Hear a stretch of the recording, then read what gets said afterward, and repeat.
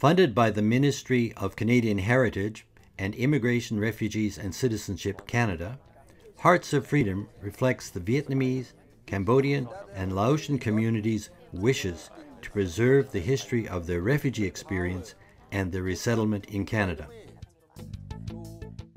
Leaders from the three communities help oversee the project in partnership with Carleton University, Menno Simons College, the Canadian Immigration Historical Society, Pier 21, and the Canadian Museum of History.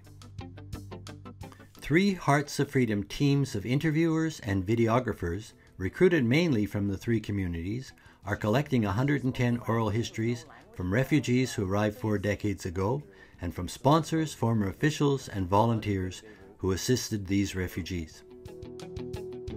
The project has a website to showcase the refugee stories and will produce a documentary film, a book, and curriculum materials for Canadian primary and secondary schools. For more information about Hearts of Freedom, visit our website at heartsoffreedom.org.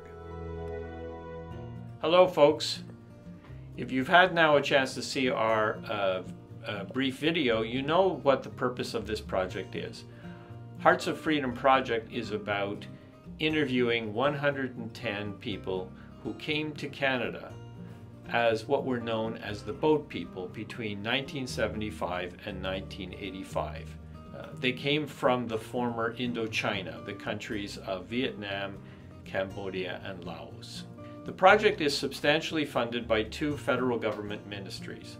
So why then are we asking you for additional money? And the answer is quite simple. The funding we've received allows us to do 110 interviews, but we would like to ensure that we do more. And we would like to ensure that we interview people who have settled in all of the parts of the country from west to east. The additional funding would allow us to extend the number of interviews we do from 110 to 155 and would ensure that we're able to interview in the Vancouver area, in the Edmonton and Calgary area, and in the Halifax area. So please consider helping us.